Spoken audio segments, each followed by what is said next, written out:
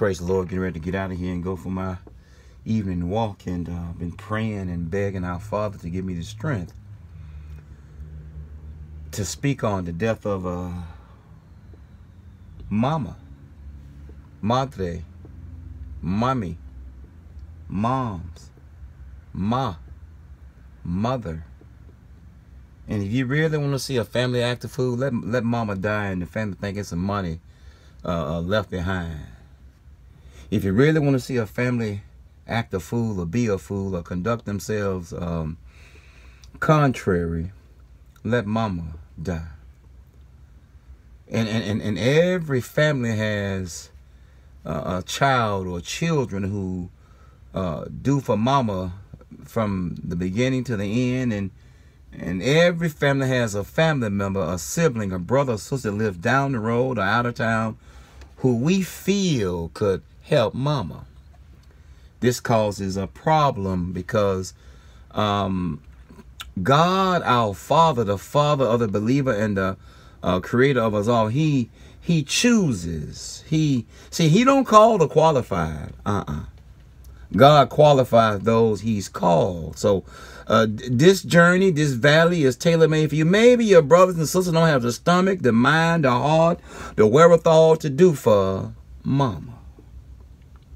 And I know it's causing problems. You're mad, and when mama go on to glory, when she transition this thing called death, there's going to be some problems. Mama, do for mama, do for daddy. I didn't know a family could be busted up the way it can and will be until my own mother passed, and I was blessed to speak at her funeral as I lay in God's spacecraft. But some children gonna want the jewelry, some children gonna want the car, the house, some children gonna want the wardrobe, some children gonna want heirlooms. But I'd rather have my mama than have a ring or a watch. And when my dad died, he had an old pocket watch, and they gave it to me. And me and my first cousins, we were sitting by the graveside, and I flipped it in the grave. And my cousin said, "You want me to get down there and get it?" I said, "No."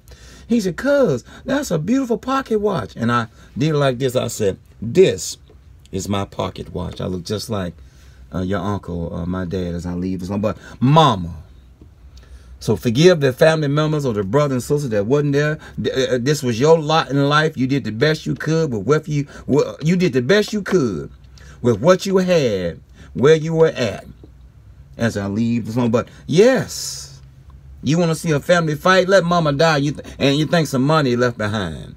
Let mama die, you think the house is worth some money. Let mama die, and there's some jewelry or some property involved. As I leave this alone, I have to swallow hard because my own family been busted up because of siblings fighting over jewelry, siblings fighting over insurance policy, siblings fighting over rings, siblings fighting over pocketbooks. I'd rather have our mama. But the estrangement, the diaspora, the separation that takes place when mama dies, you see, sometimes we must overstand that they still your brothers and sisters. And in the same breath, you may not ever talk again, but pray for your brother, pray for your sister. And my mother, you say, don't apologize to nobody. You ain't done nothing wrong. Don't say you're sorry to solicit or elicit an apology from someone you haven't done wrong, mama. But if God will give our parents, our mom, our deceased dad, just a glimpse of what's going on after they leave here, they are rolling in their grave. Don't fight over rings. Don't fight over watches. Don't fight over pocket watches. Don't fight over property.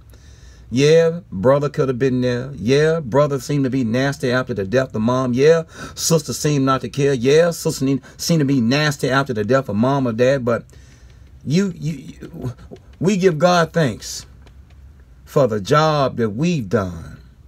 We give God thanks for the task at hand that we have been blessed with to take care of our dying parents or our deceased mom and dad. As I was blessed to take care of my dad until he died in my arms with a massive heart attack. Peed on me and died.